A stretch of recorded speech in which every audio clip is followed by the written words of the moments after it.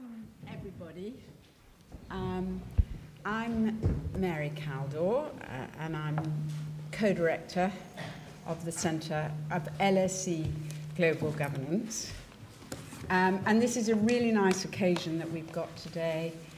It's to discuss this new, and to try to mobilise people around it, the new campaign to get rid of nuclear weapons in the world. Global Zero, it's called, and we've got quite a range of people. And the way we're going to do it is in a rather informal way. We're going to have a conversation among us. So our three speakers probably don't need very much introduction, but I will introduce them. We're going to start with Dr. Kate Hudson, who's the chair of the Campaign for Nuclear Disarmament, which is one of the oldest peace movements in Britain and has been campaigning against British nuclear weapons. And she's also an academic. She teaches at South Bank University. She writes about communism, about Yugoslavia, about CND. And then we have Ambassador Richard Burt, who I remember well from the days of the Reagan administration when I was a peace activist and he was working very hard in the Reagan administration on Reagan's nuclear policy. He then... we're not going to discuss all that, but we're... Why not? Well, maybe we can. We're now on the same platform. And he, of course, led the START negotiations, which were tremendously important in taking a big step towards nuclear disarmament. And he's a very important signatory of Global Zero, and he's going to talk to us about how we go about reaching this. And finally, we are very, very happy to have here Queen Noor, Her Majesty Queen Noor. And she's...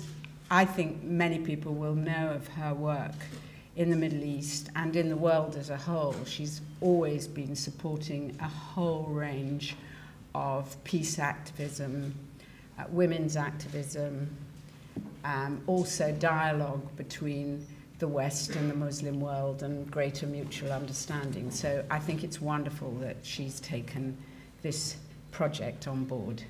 So I'm going to start by asking Kate the first question, and I'm going to ask her, what do you think are the contemporary dangers of nuclear weapons? Well, thanks very much, Mary, and may I say it's a great pleasure to be here this evening for an extremely important discussion. I think at the moment the world is faced really with both great opportunities for nuclear disarmament, but also great dangers as well associated with nuclear weapons. I think that you may have read recently in the press there have been many opinion polls over the last few months which show the majority of opinion in Britain is now opposed to nuclear weapons. A majority would welcome the scrapping of Trident, and I think that is because there is an increasing awareness and understanding of the problems that nuclear weapons present and the very great dangers that we are presented by them. Often if you listen to the news or you read the newspapers, you might be forgiven for thinking that nuclear dangers really stem from rogue states. There are a few problem countries out there who are determined to get nuclear weapons. They must be stopped, and that's the beginning of the end and the end of it. But I think that that is a misestimate of the situation. The situation is actually much more grave than that and much more nuanced. And I would identify in particular three great dangers in regard to nuclear weapons. The first, which I think is the most overwhelming problem, is the fact that we have tens of thousands of nuclear weapons in the world. They are owned by a very small number of nuclear weapons states, more or less 8. Those countries continue, by and large, to upgrade and further develop and enhance their nuclear weapons, many of which are hundreds of times the power of the bomb which devastated Hiroshima. Many of those countries have nuclear first-use policies, and in this I also include NATO, which has a nuclear first-use policy. And some of those countries would indeed be prepared to use those nuclear weapons against countries which don't have them. So that is a serious problem, and that is the problem that we are all, or many of us here, I hope, perhaps all of us, are determined to address, how to deal with that problem. The second issue, of course, is the one that we're perhaps familiar with, this danger that there are some countries who currently don't have them who would like to get them. Perhaps they are determined to proliferate and get nuclear weapons themselves. That is also a danger that we are faced with. There are many countries, or perhaps a number of countries, who feel that they are under threat. They hear powerful countries in the world saying, we need nuclear weapons for our security, so they jump to the same conclusion themselves and decide they wish to get nuclear weapons. A very clear example of that, of course, you're probably familiar with, is the case of North Korea, which used to be a signatory to the Nuclear Non-Proliferation Treaty, decided to withdraw earlier in this decade, saying they felt they had a deterrent need for nuclear weapons. Perhaps that was because they were on the so-called nuclear hit list of the Bush administration. So those types of issues can lead to a desire by countries to proliferate. They feel that they have what they would consider to be a deterrent need for nuclear weapons. I believe, CND believes, that the failure of the nuclear weapons states to disarm, as they committed to under the Nuclear Non-Proliferation Treaty 3 decades or so ago, the failure of those states to disarm is leading to proliferation. That is the problem. And those two issues, the failure to disarm and the danger of proliferation, are inextricably linked. And that is increasingly widely recognised internationally, not just by campaigning organisations, but by top people across the political sphere, diplomatic spheres, and so on. And then thirdly, the other danger is the danger that non-state actors may acquire nuclear weapons or rudimentary nuclear materials which could create a dirty bomb or something of that sort. People have often said terrorists can't be deterred by the threat of nuclear weapons. That would seem sensible. This is a whole new issue. What does one do about the danger of loose nukes and non-state actors? We would argue that the only way to deal with that particular problem is to abolish nuclear weapons and to remove the danger of nuclear weaponry and nuclear materials getting into any hands. We wouldn't say the wrong hands, we would say all hands are wrong for nuclear weapons. So we believe that abolition is the only way forward. We're delighted that that recognition is increasingly embraced internationally. Our own Prime Minister Gordon Brown has recognised explicitly, along with many of his ministers, that there is a relationship between the failure to disarm and the tendency to proliferate. He was a change. Mr. Blair before him did not share that view. Mr. Brown has taken that position. President Obama has that type of view. Many world leaders now share that view. So what is essential is that, as well as that understanding, we need a combination of political will and political action to make that vision of a nuclear-free world a reality.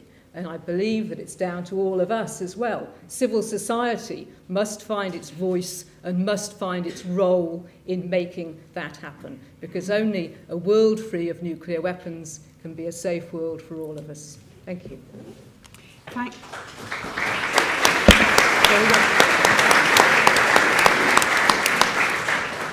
Thank you very much, Kate. And I think it's great that actually Global Zero have brought together Kate Hudson and Ambassador Burt on the same platform.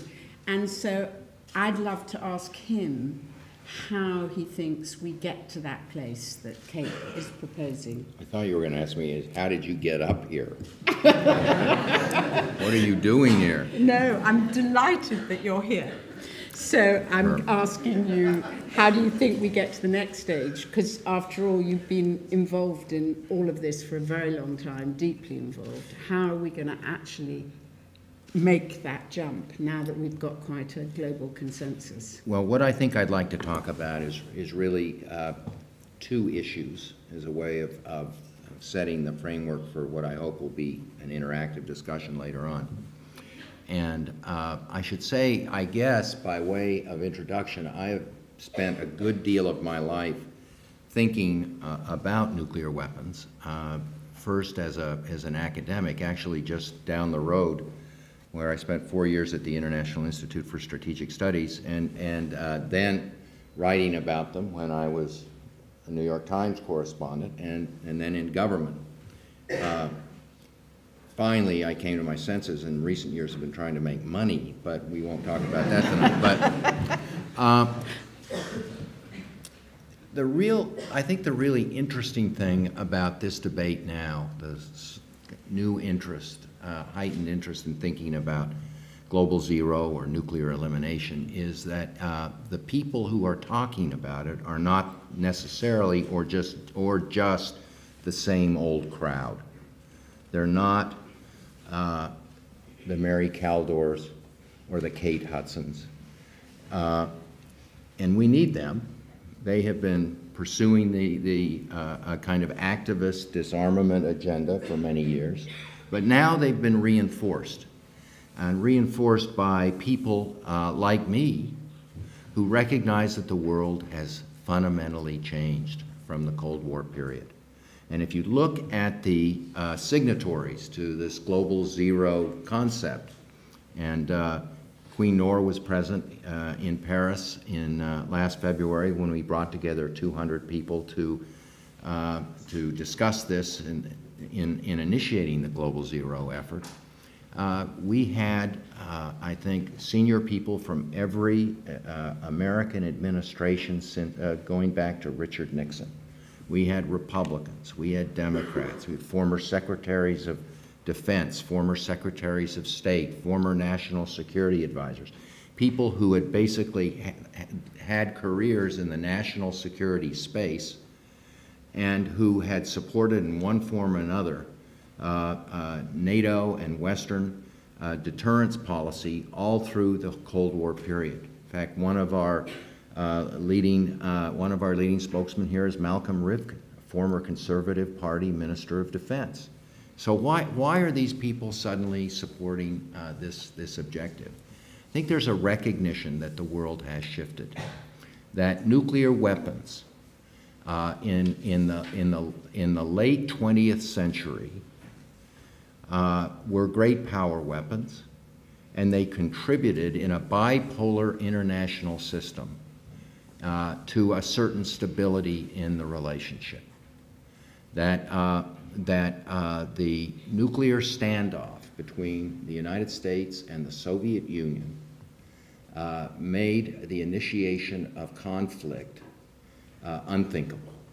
Now, you can disagree with that classic deterrence approach, but there was a great deal of support for it, not only in the United States, but on this side of the Atlantic.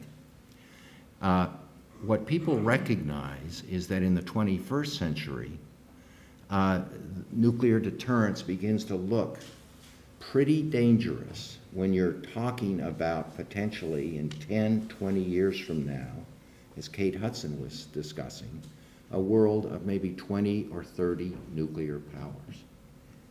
Or countries that possess nuclear arsenals that are on the verge of becoming a failed state. I'm not sure if nuclear deterrence allows me to sleep at night when I think about the Talibanization of Pakistan, for example, a country that has a nuclear arsenal. And I worry about where those nuclear weapons might end up in the context of a major insurrection and insurgency in Pakistan. Now, I'm not predicting that, and I'm not trying to pick on Pakistan in particular, but I'm saying when you look at the possibility of Iran going nuclear and the cascade effect of Iran's nuclearization leading to Saudi Arabia acquiring nuclear weapons, Turkey potentially acquiring nuclear weapons, and other states in the region, nuclear deterrence doesn't seem to make sense in a world that is where power is much more decentralized and where nuclear weapons are much more obtainable. We're talking about technology that is more than 50 years old, where a lot of it is available, the intellectual property is available on the internet, and where if you can get the resources or steal the resources, you can build a nuclear weapon. And you see what the North Koreans, for example, have been able to achieve. So what's changed is the distribution of power in the international system, the end of the Cold War, and the growing ability of weaker countries, and I'll use the term rogue states, and sub-state actors, groups like Al-Qaeda, to potentially acquire these weapons. It's not a choice, it seems to me, between sort of standing still where we are with a world of 8 or 9 nuclear powers and trying to eliminate nuclear weapons. The choice is a world with 20, 25, 30 nuclear powers and trying to eliminate these weapons. And I think that's one reason why a number of people, not only from the center left, but from the center right, are seriously interested in this option. The second question that's worth asking is, how do we get there? Is this a realizable goal? Well, the big obstacles in the past were, of course, one of the principal obstacles, and it's been alluded to here, was U.S. and NATO policy because of the reliance of the West on nuclear weapons. There was a belief in the 1950s and into the 1960s and beyond, rightly or wrongly, that we were outgunned in terms of conventional capabilities vis-a-vis the Soviet Union and its Warsaw Pact allies. And the only way we could compensate for that conventional weakness was by relying on the threat of nuclear escalation. What's interesting now, if you look at military forces in the world today, is that we are no longer conventionally weak, and that any possible threat that we would face from a third state is not capable of matching Western, NATO, or U.S. capabilities. The United States is now conventionally the preeminent power in the world. You may not like that, but the point I'm making is that the reliance on nuclear weapons is no longer necessary. So the United States is, I think, as Barack Obama has made very clear, is very open-minded and supportive of the notion of a world without nuclear weapons. That's an important step forward. Russia, April 1st, here in London, Dmitry Medvedev agreed with Barack Obama that the total of elimination of nuclear weapons was a constructive goal. That's the first time that a Russian and American leader have made that statement. So we've made real headway with the Russians. There is a potential obstacle here, and it begins to look like a line of dominoes, because for the Russians to be able to embrace global zero, they'll not only want the United States to want to go down to zero, but they're going to worry about China.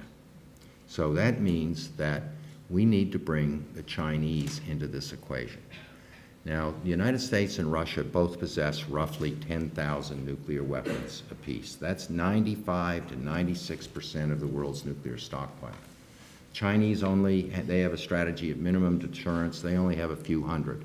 So in order to bring the Chinese into this process, the United States and Russia are going to have to go far further than they have today.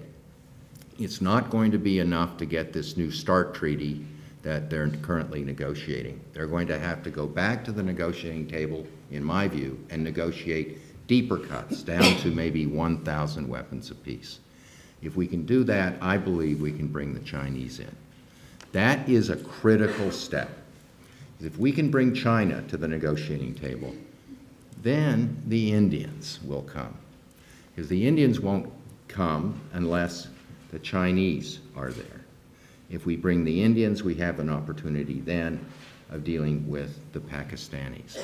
So I think there is a political roadmap you can put together over the next 2 or 3 years that will multilateralize the U.S.-Russia bilateral arms control dialogue and bring all the nuclear weapons states to the table. And I might add, if we're going to succeed in this process, it means all the nuclear powers, not just the acknowledged nuclear powers, and that means Israel as well at some point.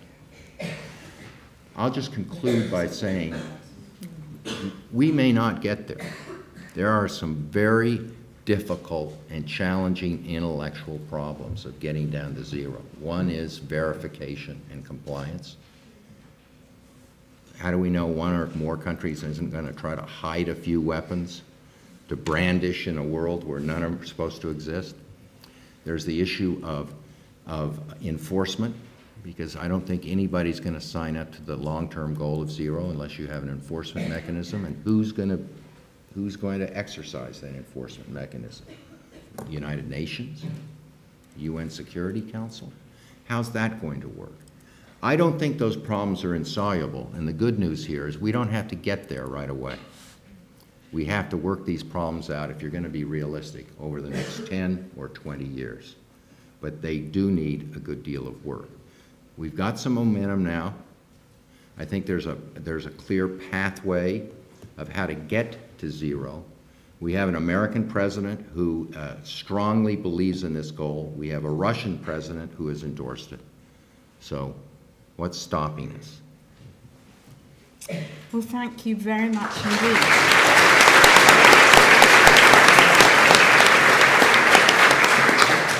And so now, finally, is what's stopping us that there isn't enough public pressure? Is that one of the questions that's stopping us? And if so, is there a way we can mobilize public pressure? So this is my question to Her Majesty. Well, that is certainly one of the objectives of Global Zero, and perhaps one of the ways that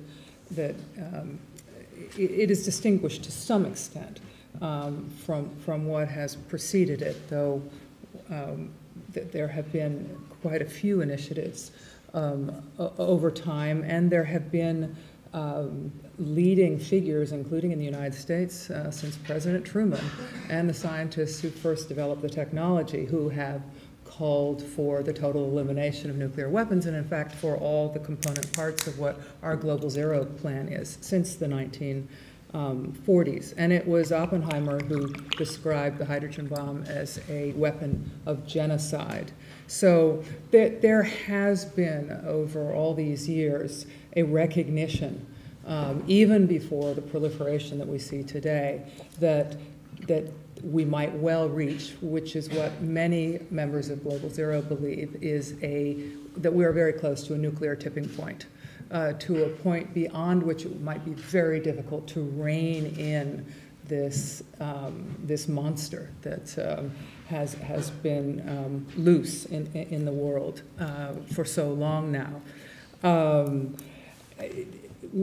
Just to build on a few points that you made that are relevant to the question, Global Zero actually has conducted a poll, and the results of the poll were that on average 76% of people around the world in nuclear and non-nuclear states believe support the elimination of nuclear weapons, and that includes countries as diverse as Israel, countries in Europe, Arab countries, and others.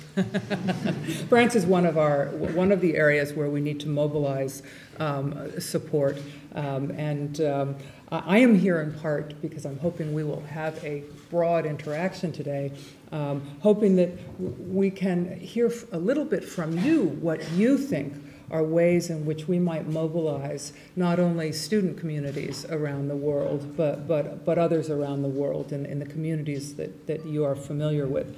There is this new bipartisan momentum in the United States, and there is this consensus that has been referred to briefly that has been building based on the very real threats that have already been described here.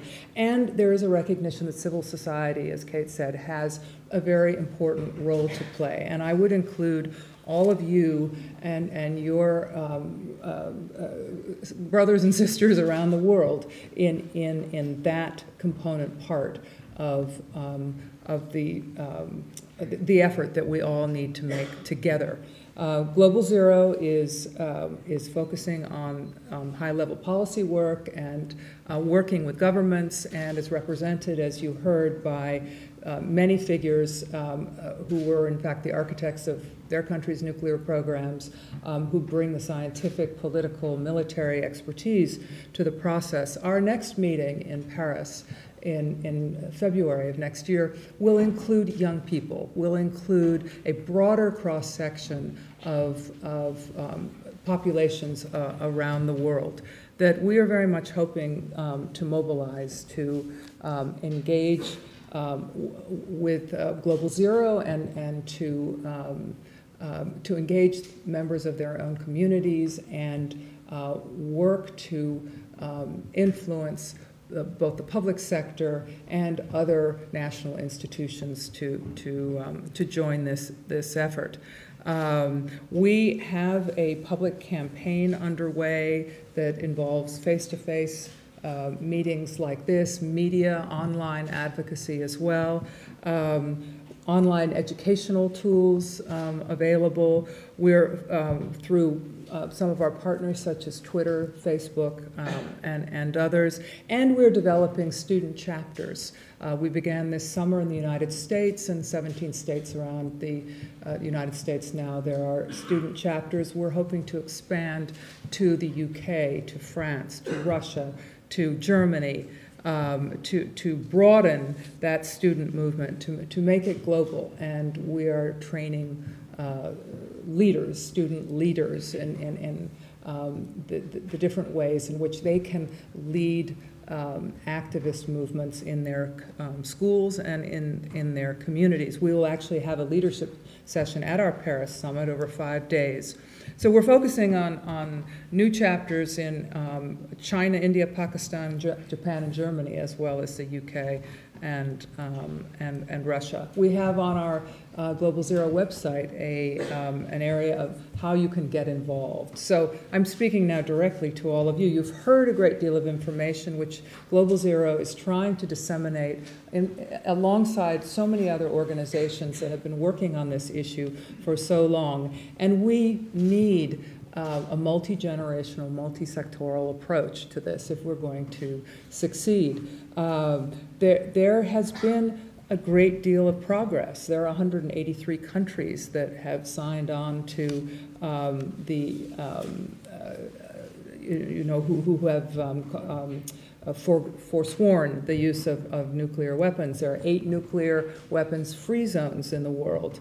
And there have been some very successful cases of the denuclearization of states that were nuclear. It is probably almost impossible today as well to develop a nuclear weapons program without detection. It is one of the challenges we face, but it is the technology is available today so that many of the threats and concerns that were valid in the past are less serious, perhaps, than before. And then to add another more positive slant on perhaps China, President Hu called for the elimination of nuclear weapons. They have had, actually they were the first country to call for the elimination of nuclear weapons in, I think it was 1963, but he reiterated that very recently around the time of the UN Security Council meeting, the first ever to cover this subject, chaired by President Obama very recently. And they have this policy that is in fact more enlightened than the Russian and the American, no first use. They're against, they will not use weapons against non-nuclear states. Their weapons are not on hair trigger alert. They are de-alerted completely. And their president has called for, as President Medvedev and President Obama, as Ambassador Burt said, their position is the US and Russia, and its Global Zero's position, must make deep cuts in order for China and for an entire multilateral process, we believe, to engage the other nuclear states and to make real progress.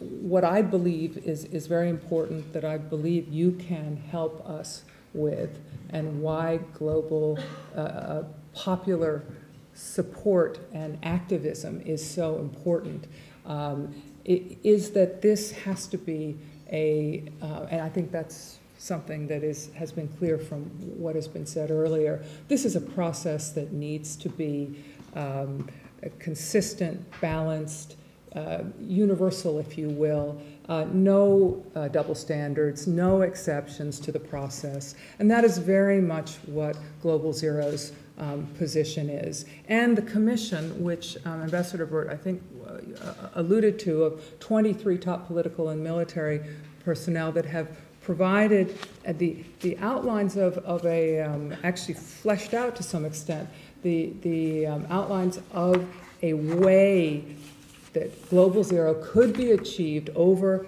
a 20-year period. In other words, this is not, we're very realistic. We know this is a long, complex, dynamic political process. At the same time, we have actually laid out, and we'll present in Paris, or the Commission has, a step-by-step, phased plan for verifiable enforcement of a process leading to the elimination of nuclear weapons. So there is a great deal to work with, and our website, globalzero.org, offers the opportunity to join with those who have signed a declaration, Global Zero Declaration. In fact, in 3 days prior to the July Obama-Medvedev summit, 100,000 people signed the Global Zero Declaration. This is something that I would urge you to go to the site, to read it, to encourage others to read it, not just your fellow students here, but others in your families and communities,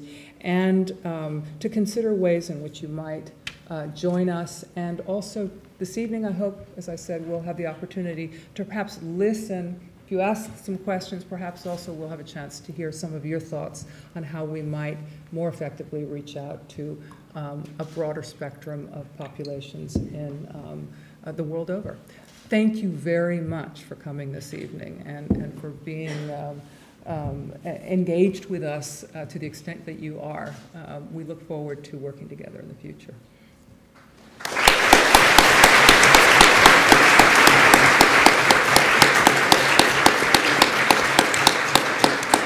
Thank you so much for that. And before we open the floor, maybe we should have a little discussion among ourselves. And I'll just try to keep the discussion going by asking people questions. So my first question, obviously, is to Kate. Kate, do you think this program that's been laid out, both by Ambassador Burt and Queen Noor, is achievable? Is it the way to go? After all, CND's always been in favour of unilateral disarmament. Do you think it needs to go in a different way? And also, I mean, to add to that, we hear this, I'm strongly in favour of this programme and I really hope we achieve it, but my question is, actually, it's much more difficult at the moment to mobilise people behind this, maybe because they think governments are going to do it, than it is on, say, climate change. And what's been your experience in CND in mobilising people in recent years? It's very different from the atmosphere during the Cold War when people were really worried, even though the risks are probably much greater today. Well, I absolutely think the goal is achievable. I think it's been presented in a very realistic fashion. Obviously, I would like it to happen immediately, but as that may not be possible, a step-by-step process of achievable goals, bringing everyone on board, seems like a very good solution to me. I don't think it's a utopian fantasy. I think we only have to look at other successful examples of legislation and conventions which are outlawing and eliminating other forms of weapons of mass destruction. For example, the chemical and biological weapons conventions, the landmines ban. Those things have been achieved gradually over time, ensuring buy-in from states. So I think there are examples there of how that is achievable, and again I come back to the issue of political will. It is something that can be done, and there are proper procedures in place to make that possible.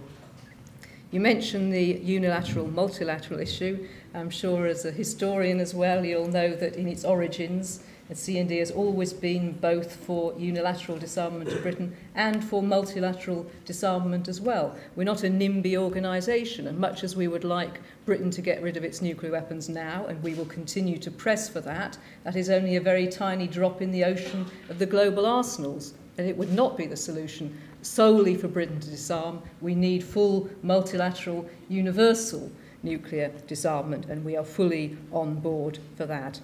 In terms of mobilising, this is an interesting question. My first involvement with CND and the peace movement was in the early 1980s.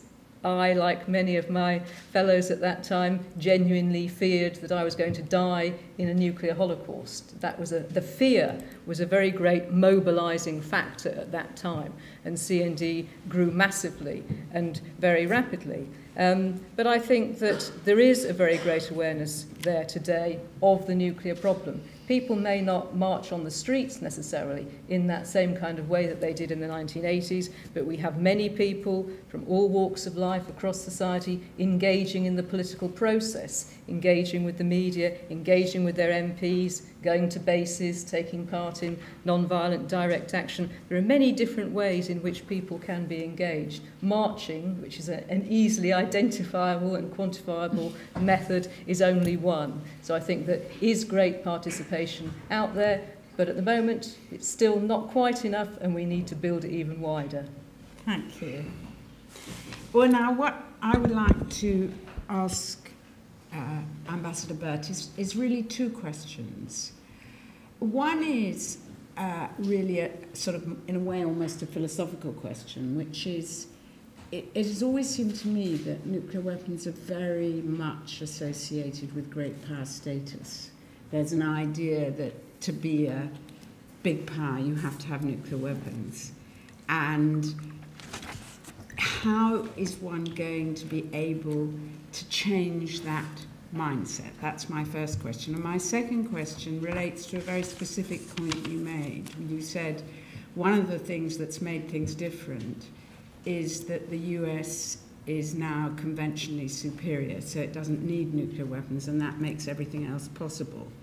But why shouldn't other countries feel that way, unless you change the mindset? I mean, if you know, maybe that's exactly what China thinks, for example. And so how does one get away from thinking in that way? Yeah. My answer is it's happening. And you saw it in a very, very candid or in sharp relief this week with Barack Obama and China. I mean, as I said before, China only has about 300 nuclear weapons. And when people talk about the rise of China, which is clearly a major historical importance, I mean, we are seeing a fundamental reordering of the international system, which I think, you know, which has been in place since the end of World War II. And that has nothing to do with Chinese nuclear weapons. It largely has to do with China's economic capacity and the fact that it holds so much U.S. debt. We are moving, again, when I talk about a 20th century model to a 21st century model, we're moving from, in my view, a geopolitics that was based on political military power to a geopolitics based on political economic power. Now, there, you can go out and people can protest globalization and say we don't like it this way, but that's the way it is. And it was just striking for me to see the kind of deference that Barack Obama gave Hu Jintao, because there's a reordering of international power and the international system. So we've got two different related processes. One is the redistribution of power, and two, what counts for power. And when I think about nuclear weapons, for most states, most this existing group of states, nuclear weapons are irrelevant. Even my old adversary, Richard Pearl, has been quoted as saying, Russians and the United States are not going to ever use nuclear weapons against each other. And it's true. I mean, I can't imagine a situation where today, where Russia and the United States would be launching ICBM attacks on each other. And it's just, so I think for great powers, nuclear weapons are increasingly irrelevant. Now, there are some special cases that are worth thinking about a little bit. India, I think, got into the game at the end of that great power process. They finally decided that they wanted to be seen as a great power, and as part of that process, they needed nuclear weapons. I think my own view personally is I think Indian strategists regret that, and some in private will tell you that, because it was just an open invitation for the Pakistanis then to acquire their nuclear forces. But I don't think that India has any intention of using nuclear weapons. I think they saw it as kind of a necessary step to kind of their emergence as a great power. But I don't think anybody thinks of India, and increasingly they're not going to be thinking of India as a great power because of its nuclear arsenal. It's going to be, again, the same case of China. It's going to be based around their emergence as a high-performing big economy, and especially their technical capabilities, not in building nuclear weapons, but in IT, in Bangalore. So I think that we have to recognize that these changes are occurring, and that that's maybe the positive side of this equation. The negative side of the equation is that people with reckless ambitions, people with irrational governments or leaderships, people with goals that are based around destroying other countries or other tribes or other ethnic groups or other cultures or other religions, are going to find it easier to acquire nuclear weapons. And I'd conclude my answers. I agree with, maybe it was Kate or Queen Noor who said that we're at a kind of tipping point here. I think we have to recognize that we are. I can see one alternative future here where we can achieve global zero. There is an opportunity that is unprecedented for us to get to zero. We are also, though, in a situation where if we don't grab this opportunity very, very quickly and get a legitimate and credible process going where people understand that we're moving this ahead, that we will see a surge in proliferation, and then it won't be stoppable. That may happen, by the way. That may happen with just Iranian acquisition of nuclear weapons. And I should be clear on this. I'm not sure the Iranians, in my view, have made that decision yet. But if they do acquire nuclear weapons, if and when they acquire nuclear weapons, we may have lost the chance for global zero, because it could trigger regional nuclear arms races that will be very difficult to rein in. Well, thank you very much for that answer. And a final question to Queen Noor, particularly sort of starting with the last point. As you've lived most of your life in the Middle East, and do you think it's going to be more difficult given Israeli nuclear weapons and given the way Iranians' public somehow feels this is a way of standing up to the United States to mobilize people around this goal? I think that another area of emphasis, again, of Global Zero is the recognition that we have to look at regional insecurities and the various drivers of proliferation, some of which have already been referred to.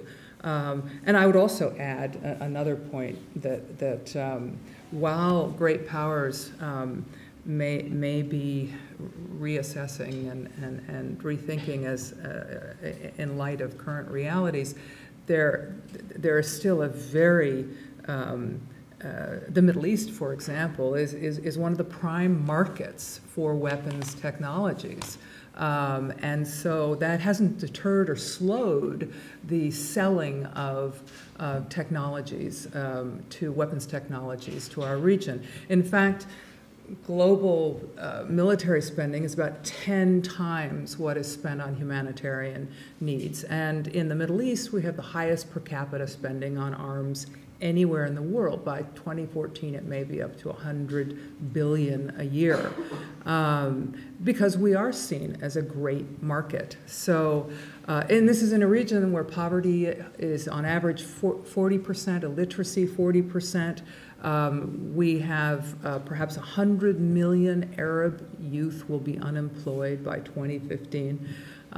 Refugees, enormous refugee flows in our region. And now, and while there has been a regional arms race that accounts for that highest per capita spending on arms, it's now potentially a nuclear arms race, or to some extent it has been for a while, at least in terms of perceptions. At least 13 countries in 2006 announced their plans to begin or to revive civilian nuclear energy projects. Many of these countries with absolutely no need whatsoever to initiate at that moment in time civilian nuclear energy projects. But this was seen as an indicator of the cascade effect that Ambassador Burt referred to earlier in terms of the Iranian nuclear program. On the other hand, if you look at the deterrent, the philosophy, how did you put it, of the deterrent mindset in any case that has driven the weapons programs. For example, Pakistan is one example in response to the Indian program.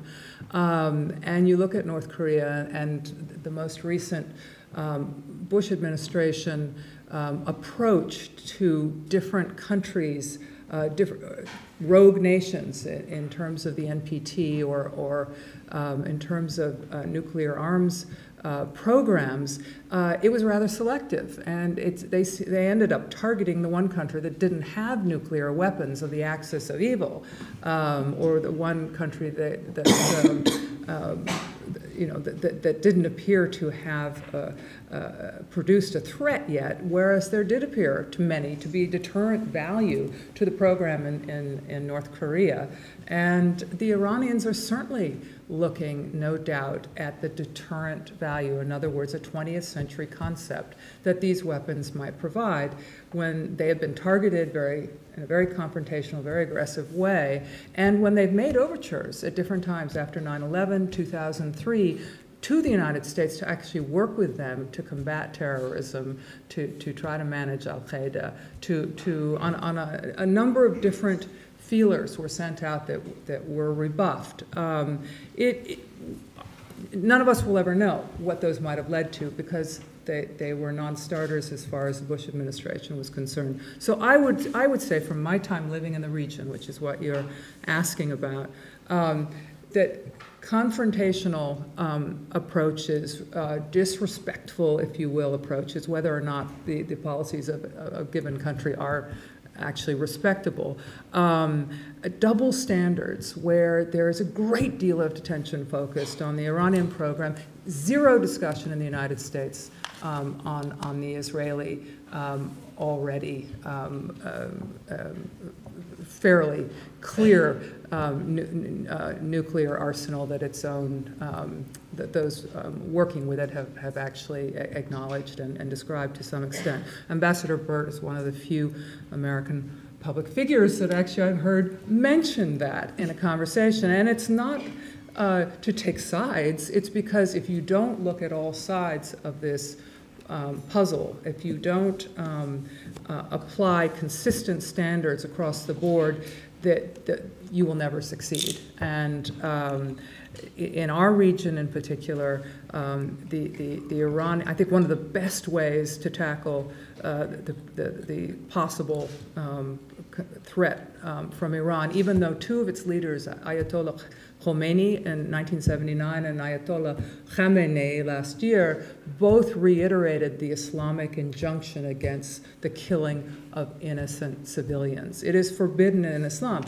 And these leading religious figures made a point of expressing that. So that's not to say that there aren't other elements and there aren't other factors at play where Iran is concerned, but let us look at a state like Iran and look at the ways in which you can begin to diminish those factors that are driving a program that is generated by insecurity or by the need for prestige or to distract people from other domestic problems.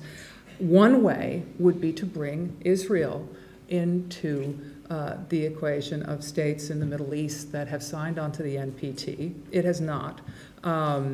Find a way to address their legitimate security concerns, but at the same time, the same pressure should be brought to bear on every single nuclear state to sign to and adhere to the requirements of the NPT. There can be no exceptions, or there will always be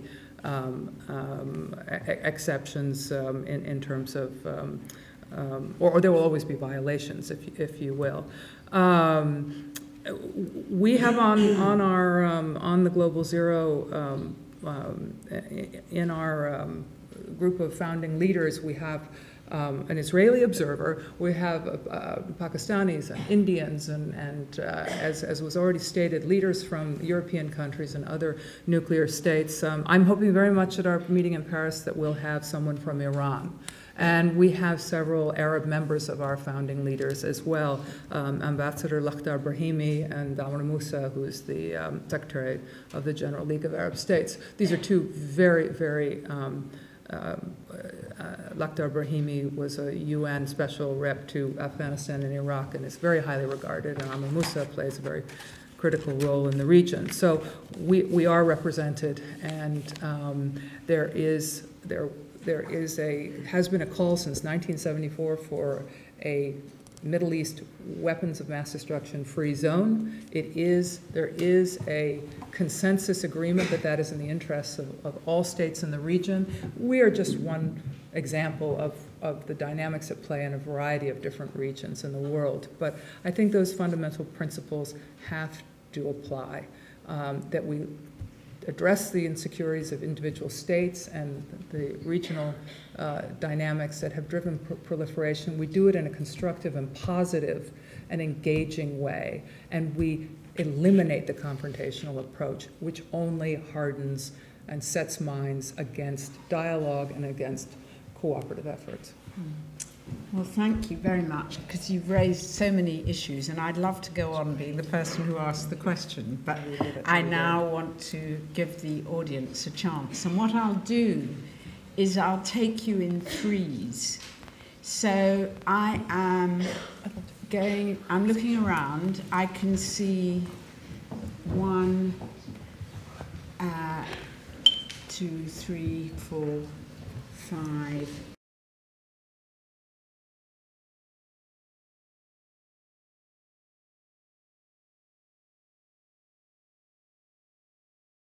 I look for the women first. I know it's very discriminatory.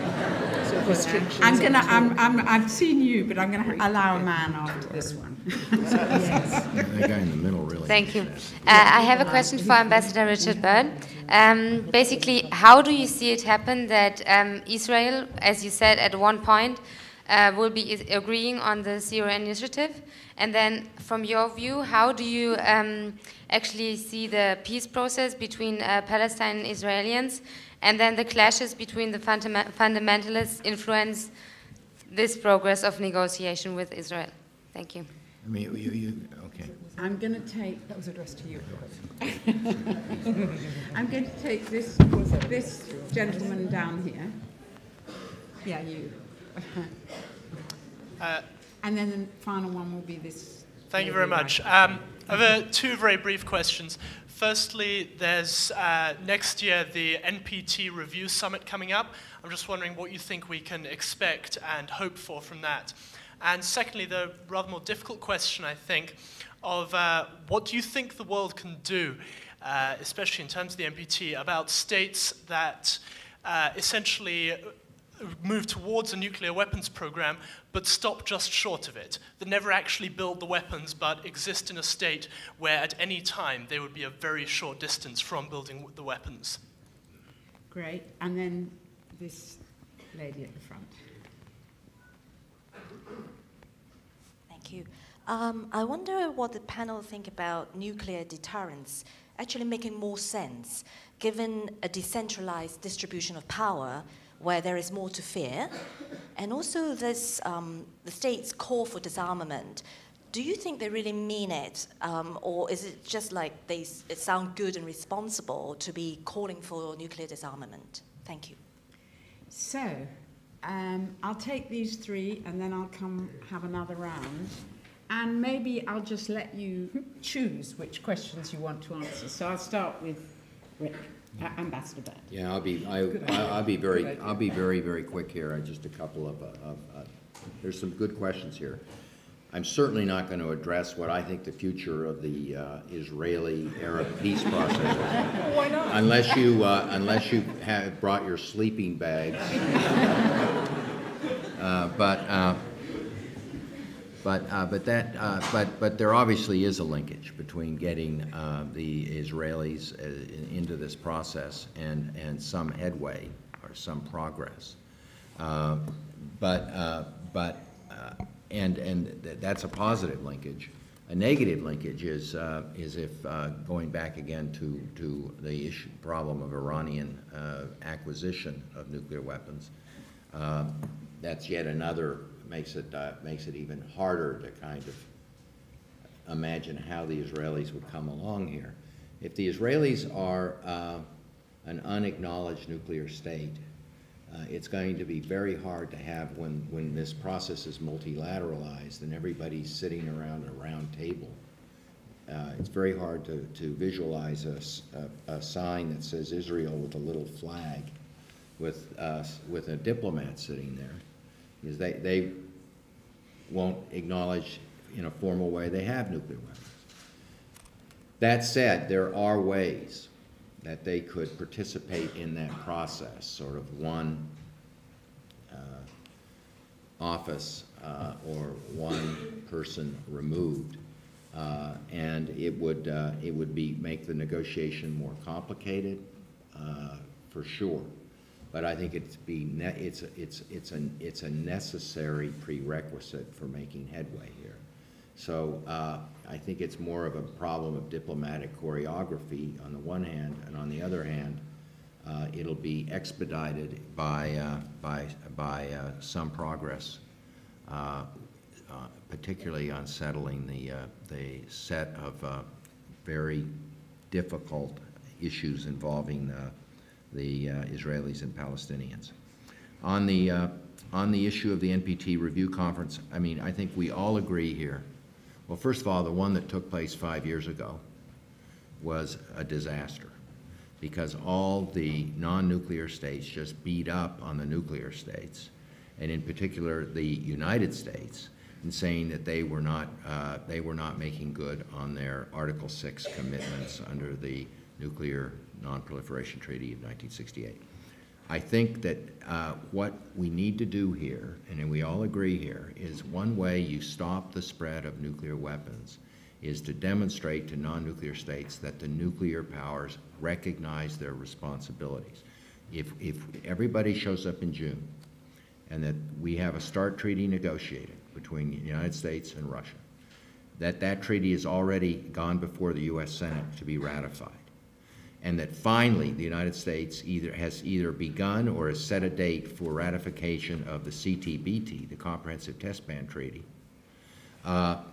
And the United States and Russia have also agreed to a follow-on set of negotiations, and maybe to bring both their arsenals down to 1,000 weapons apiece.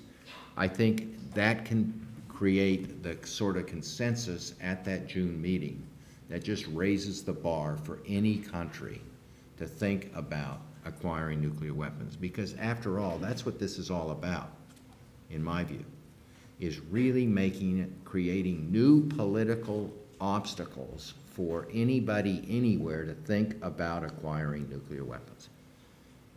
Because they know that they're going to become pariahs. They know that they are going to be isolated in the international community. A final comment on the very good question on what is really one of those challenging problems I talked about. And there are two twists to this problem. One is what is really what some people have called the Japanese option. Because as some of you in this room may know, the Japanese, needless to say, as having been the target of the only target in history of nuclear use, and having a great nuclear allergy, have nevertheless have the capability, because they are so dependent on the American nuclear deterrent, the American nuclear guarantee, some people call it the umbrella, that they have it is widely known they have the ability to constitute their own nuclear weapons very quickly. I won't define how quickly, but they have the means to deliver those weapons. Obviously, we don't want to live in a world where 20 or 30 countries have that capability in a matter of weeks or months to quickly build nuclear weapons and deploy them. So that is part of the challenge of verification and compliance, is to be able to identify those activities, to understand what the red lines are, and to be able to have some sense of how close countries are coming. There's also, though, the other problem of reconstitution, because once you've got nuclear weapons and you've taken them down, you've taken the widgets out of the nuclear weapons and the other parts and gizmos and stuff, you want to make sure that somebody doesn't turn around and have the capability then in a couple of maybe days put them back together and suddenly have that nuclear capability. And so you don't want former nuclear states that are now, quote, non-nuclear, to have this ability to rush forward and deploy these forces in some kind of crisis. So the solution will have to be technical in nature, but it will require a degree of access, of inspections and verification that goes much further than what we were able to negotiate, for example, in the 1990s with the first START treaty. Now, I don't know if you two want to add, or whether we should actually let them have a second go, and then you start next time. If we start next time, can we respond to these questions? You certainly can, and you can respond now if you would like. It just occurred to me we could fit more questions. Let's take more questions and then we can come back on great. what we like. Now, we've got lots of people. I think that gentleman right at the back was one of the earliest. And then I'll go to the woman on my usual principle. Hi there. I understand how Global Zero works when you're talking about states. I understand what the state has to gain, what the people in the state have to gain. I understand it far less when we talk about non-state players. So you talked, Ambassador Burt, about rogue groups of people, and you mentioned a couple of terrorist organizations, etc. I mean, at the moment, the creation of nuclear weapons to a large extent is difficult for these small groups. But what is to say that if we go down this route of Global Zero, that that creates even more of a polarization between states that now have no nuclear capabilities and black market groups who are able to acquire capabilities. How do you reconcile that even greater divide? Okay, and now we have, yeah. I think, have you got a microphone? Yesterday evening at LSE, we heard Ed Miliband talk about the challenges facing the planet, energy security, and the end of the oil supply, and especially climate change. It seems to me that the world faces a great energy shortage, and that nuclear energy is we really have to embrace nuclear energy in the next few decades. That will mean that nuclear technology will disseminate really around the globe to many countries who've never had it before. And we've seen that there's a lot of reluctance on the part of the West to say, allow Iran to enrich their own fuel. Do you think that in the future, possibly, there'll have to be some kind of system by which there are central enrichment depots by which smaller states may acquire fuel, while allaying the fears of the West that fuel may be used for non-peaceful purposes? Very good question. Okay, and then I'll take this gentleman here. President Obama yesterday and today has been speaking about the imposition of sanctions against Iran if they don't agree to continue negotiations in a substantive way. I wanted to ask what your expert opinions are on the effectiveness of such sanctions. Okay, great. So, shall I go to Queen Noor now? A couple of questions previous and in this group.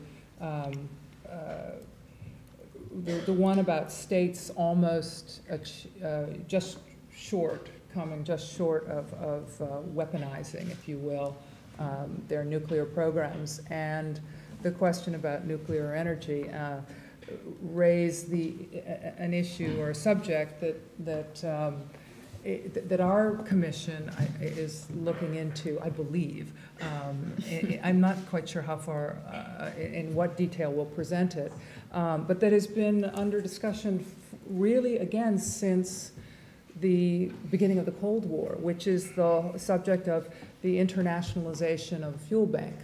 And there are a range of different proposals that have been put forward. You're probably far more knowledgeable than I am on the range of them.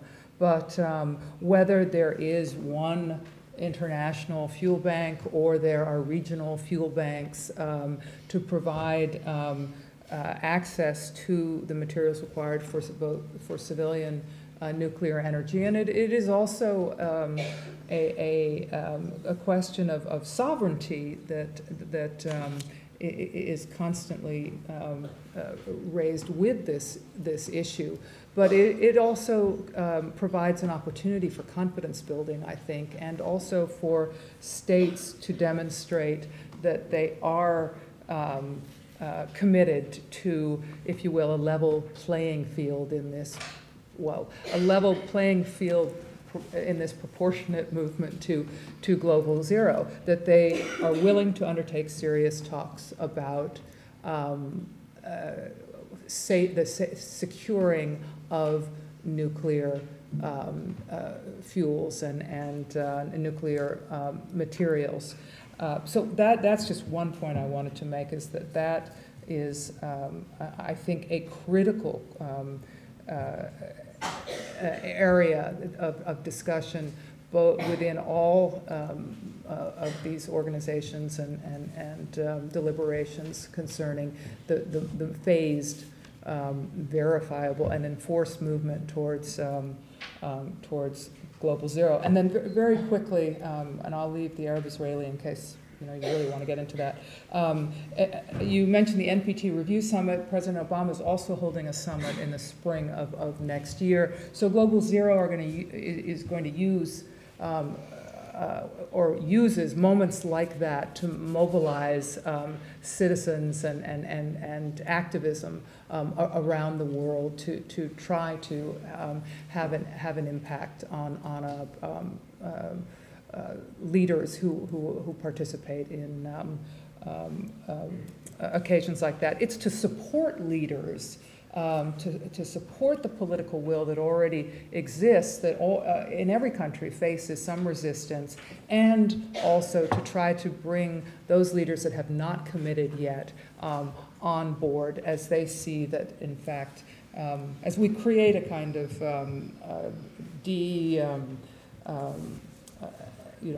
as we achieve a way of taking the prestige and in fact creating a more universal taboo around nuclear weapons programs. Not a very good way of putting it, but. Yeah, Kate, do you want to add on sanctions and the black market? Well, I was going to add on some other things. All right, you can. But just on this question of the Middle East, I mean, you're probably aware that since the 1970s there have been repeated UN resolutions calling for the establishment of a nuclear weapons-free zone in the Middle East. That is absolutely essential, and I think it's incumbent on all states to ensure and to support that process happening. I know there have been attempts at doing it, but they haven't been successful, and I believe very strongly that achieving that is fundamental to achieving a wider successful peace process. But of course you also know that repeatedly there have been UN resolutions over a long period of time calling for a two-state solution in the Middle East. And I think there is not going to be peace in the Middle East until there are two proper viable states, you know, for Israelis and for Palestinians. And I think the continued failure to facilitate a properly functioning, independent Palestinian state it's both immoral and tragic and catastrophic that is not being properly facilitated. And I think, again, big states, great powers have a responsibility, a moral and political responsibility to ensure that that happens, and then we will get peace in the Middle East, it will be possible to have the nuclear weapons-free zone, and so on. I think they are inextricably linked, and the United States and other great powers need to address that properly. On the NPT review conference, I can tell you what CND is in the middle of campaigning for as kind of progress there. You may be aware that over the past few years there's been an increasing lobby for the achievement of a nuclear weapons convention, like the Chemical and Biological Weapons Convention. At the NPT PrepComs over the last few years, this has again been raised. There's been a model nuclear weapons convention under discussion in the UN. There was a UN General Assembly vote where the vast majority of states voted in favour of a nuclear weapons convention, including 3 nuclear weapons states, all arguing that there should be immediate negotiations on a nuclear weapons convention. We are urging our government to support a nuclear weapons convention as a goal, a way of achieving the abolition of nuclear weapons, and we're calling specifically on David Miliband, who's the Foreign Secretary, who is responsible for the NPT issues. We're calling on him to make British support for a nuclear weapons convention explicit at the NPT review conference. And then finally, just to say something, the question about climate change and nuclear energy.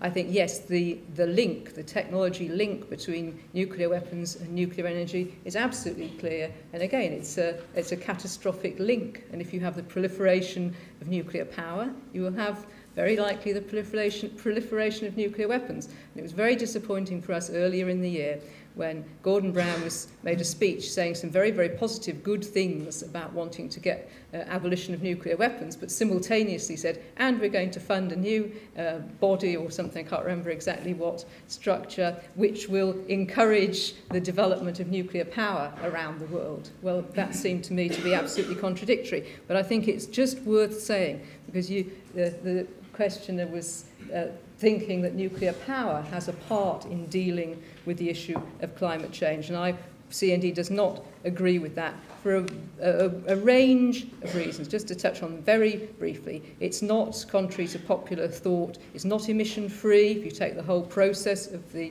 generation of nuclear energy. It's exceptionally expensive. There's a limited supply of uranium. It's not a kind of infinite permanent supply. As we know, it produces massive amounts of toxic nuclear waste, which is radioactive, fatally radioactive for generations, if not thousands of years, in part, and so on. And there is as yet no existing safe storage method for nuclear waste. So we're poisoning the planet. We can do it fast through some methods or slow through nuclear waste. So it's disastrous. In terms of being a solution to climate change, if you look at the situation in Britain, 4% of Britain's energy needs are met by our current nuclear power stations. They're all coming to the end of their shelf life. So to continue to produce 4% of our energy needs, we would have to rebuild all those. That's a minute fraction of what we need. It takes 12 years or so to get a nuclear power station on track in production. So even if you were prepared to overlook all those problems, which would be rash in my view, it's too little, too late to solve the problem of climate change. Much better to put all those extensive resources into renewables, into new technologies, maybe carbon capture, for example, all kinds of things, just even saving energy. So it's not the answer to climate change.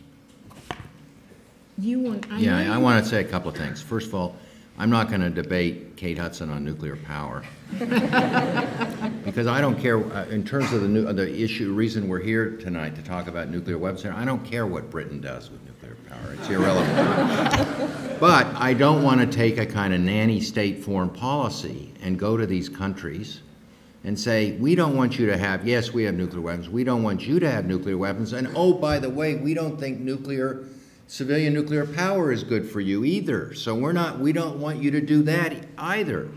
And whether you like it or not, this is part of the political trade-off that has was integrated into the Nuclear Proliferation Treaty. Yeah. So you just can't go to the Iranians and say, this is a stupid thing you're doing. You've told us you want to do this because for civilian or commercial reasons. Well, we just don't disagree, you know. Well, you know, if you think the Iranians are going to base their decisions on what the British do, I mean, fine. But I'm just... They say we were behind all the protests. They think we're really important. Yeah, I know. Well, you dine out on that. But you know, honestly here, let's be realistic, and if we're serious about these problems, let's don't kind of lecture everybody about what we think is good and bad. And the issue about enrichment facilities is a really difficult issue, because of course you'd like to have international enrichment facilities. But like the Iranians have already said, well, how do we know in a crisis or something we do something you don't like, you're going to cut us off? Let us enrich and we'll let you have inspectors come in. And we say, well, how do we know if we do something you don't like, you'll throw the inspectors out? So it's a tough problem, and I don't think there is a solution. Black market group. This reminds me of James Bond and Dr. No. There's some group out there that is somehow going to develop nuclear weapons, and what are we going to do then? I think that is far-fetched. I mean, I think the problem are these groups not being able to kind of quietly or secretly develop their own nuclear weapons. We will know about it. Nobody has ever developed a nuclear weapon without us finding out. The industrial activities involved are enormously difficult. They all leave a major intelligence signal. So I think that I don't see that as a real threat. The threat is either very crude devices where they get a hold of some radioactive material and blow it up and spread it through the air, or they steal it. They steal it. It's the loose nukes problem. Right. Somebody gets access to some nuclear weapons in Russia, Pakistan, whatever. That is the real threat.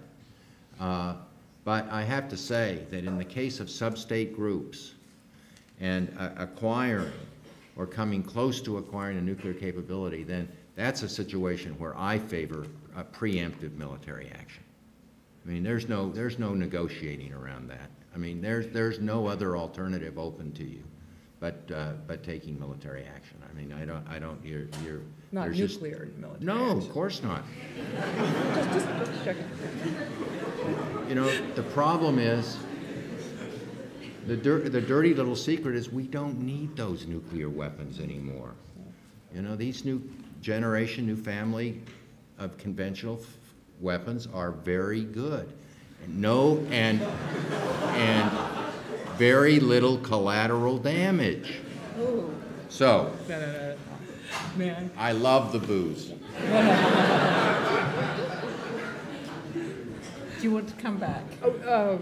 I would just like to say, I think that you know, we come back over and over again to confidence-building measures, and that we can all make those measures. And just as referred to with the Arab-Israeli conflict, the NPT could be a confidence-building measure if Israel does finally admit to its program and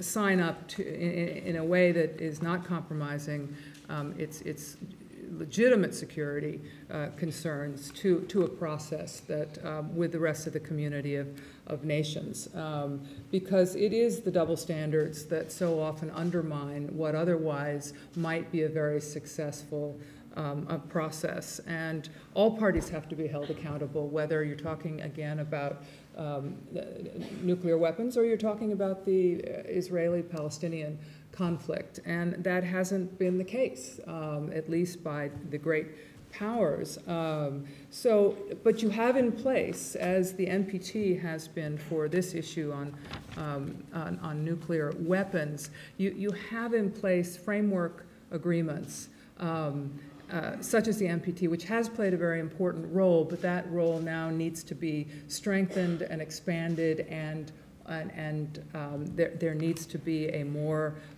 consistent, balanced process that is viewed as fair and not discriminatory or exceptional in any way. And the same thing is true for the Arab-Israeli conflict. There is the international framework of international law, UN Security Council resolutions, and there are a series of framework of agreements, treaties, framework agreements, and others that have been agreed to that have all been walked away from by the present Israeli government, or that are being walked away from by the present Israeli government as it proceeds to consistently change facts on the ground. Not the first administration to do so. In fact, that has been a consistent trend since 1967. So all parties have to be held accountable. All parties have to come to the table. And just as in the Northern Ireland peace process, if you include all parties in the process and you create an environment in which everyone is talking together, a secure, neutral, respectful environment, you have the best possibility, I think, of coming to a resolution, whether of the Arab-Israeli conflict, a regional issue we've been discussing here, or certainly where the movement towards global zero is concerned. Well, unfortunately, we seem to be coming to the end. I really wanted to let other people have a chance to speak. I want to put one proposal on the table, and then I want to let each of our speakers say one thing they think is crucial, and then we'll come to an end. My one thing is that I think there's something really bizarre and anachronistic that we live in a world where now we put more and more emphasis on international humanitarian law and human rights law. We think genocide is unacceptable. We talk about war crimes. We have conventions to ban landmines and cluster munitions, and yet we don't talk about nuclear weapons in the same way. And I think there needs to be that kind of sense of total unacceptability if we're to reach global zero. So my one suggestion of reaching that is when the International Criminal Court comes up for its review, we should try to include the idea that the use of nuclear weapons is a war crime. So that's my suggestion. Having put my little 1 pence in, I'd like to ask each of our speakers to say one thing they think is really important, and I'll let... Oh, I realise, I hope you all could hear me, because now... Let's start with Kate. We'll go in the same order as before. Okay, I'm going to be a bit naughty and just say 3 things, but all in one sentence. Okay. I think we should have an agreement by all nuclear weapon states to pledge no first use. I think they should reaffirm the fact that they would never use any such thing against a state which didn't have them. And I think we should have a treaty, a nuclear weapons convention, completely outlawing nuclear weapons. So not just making their use illegal and a war crime, but making them illegal. I agree with that too. Ambassador Burt. Yeah, I guess my one comment would be on this whole issue of how difficult are the politics of this, and why aren't more people engaged in trying to change or push for nuclear elimination? If I compare it with the sort of issue of our time, which is global climate change, I think climate change is a really hard thing to achieve, because think of who you are going up against. You're going up against very, very well-financed major oil companies. You're going up against major utility companies. You're going up against people's habits of how profligate they are in using energy. You are really taking on one of the most difficult issues in terms of trying to assemble the necessary firepower to win this debate. When I look at the nuclear issue, to use a famous word from the Iraq War, it's a cakewalk. Take a look at military establishments. One of the big changes in the American military establishment in the last 20, 25 years is you don't get to be a general anymore by commanding nuclear forces. It's becoming increasingly a marginalized military activity. The people who get the headlines and get the stars are counterinsurgency people. They're David Petraeus, they're General McChrystal. They're dealing with the contemporary security problems as people define them. So the military, and you look at military budgets, the military doesn't view nuclear weapons in the same way as they did in the Cold War. You look at our nuclear establishment, the people who make those weapons and the labs that design them, they're not politically influential. They have a little bit of power, but not a lot. So what I'm suggesting here is that there's such an asymmetry in terms of the opposition here, that well-organized groups that are prepared to make the right arguments to get their point of view across, I think, have a much higher opportunity for success on this issue than climate change. Well, thank you. And finally, I'd like to ask Queen Noor to... So you're saying it's a slam dunk? Either that or a cakewalk.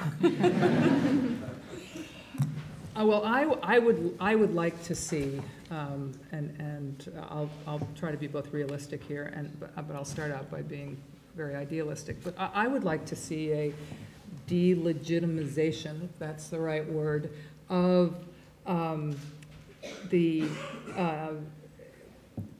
industry of selling arms, nuclear arms technologies, but also other arms technologies, to developing states, in particular in unstable regions where so many of the problems we've discussed tonight are present. So many factors are present that makes that immoral, unethical, and against the interests of the states within which these industries operate and produce their materials, and against everybody's interests. So I would like to see something much broader, obviously, than what we're talking about, because the figures, as I said earlier, are shocking. The expenditures, especially in our region of the world, the highest military expenditures, the least amount of security, and Ambassador Burt has reiterated over and over again, at least where nuclear weapons are concerned, that they are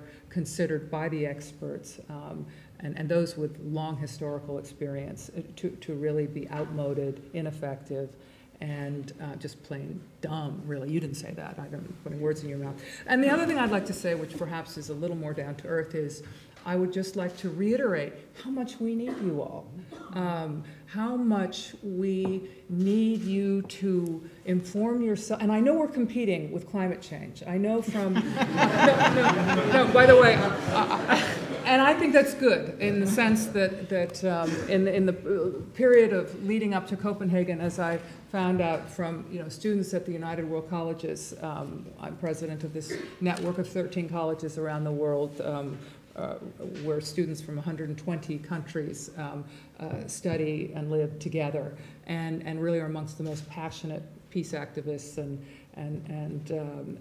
really understanding and realistic and aware of so many of the complexities that we've just been vaguely alluding to today, that are political, cultural, economic, and otherwise. And they are, yes, very interested in Global Zero, and will likely engage much more actively after Copenhagen, because the climate change is the issue right now that they are putting an enormous amount of energy on. And I think that is good. And I understand that that's the case for many of you as well. I would like you to add to that very legitimate, urgent security threat to our world, climate change, the more knowledge and understanding and activism where our goal to work for the elimination of nuclear weapons is concerned. Because the short answer is the more weapons and weapons materials that are out there in the world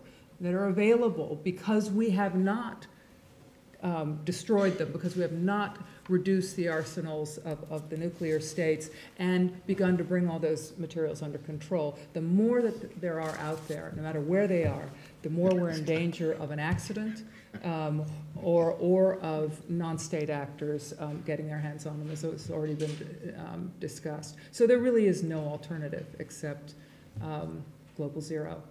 Please get involved. Get your families, your friends, your communities, get this country, get your neighboring countries, get France and other countries involved. Well, thank you all so much for 3 terrific presentations, and I thought we had a great discussion.